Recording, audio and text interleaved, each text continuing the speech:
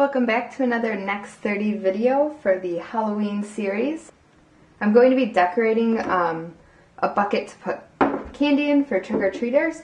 So this is a pail bucket that I got from the Dollar Tree for $1. It's nice and orange for Halloween. All I'm going to be doing is painting black stripes diagonally on, so I'm going to tape sections off and paint around just to give it a little pop and then fill it with some candy. I finished painting my tub. I have the lines drawn, they're drying, but it's just a little accent and a great little candy bucket to sit around.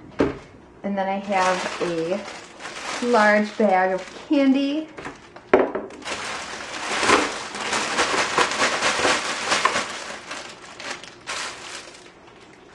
And this fits perfectly.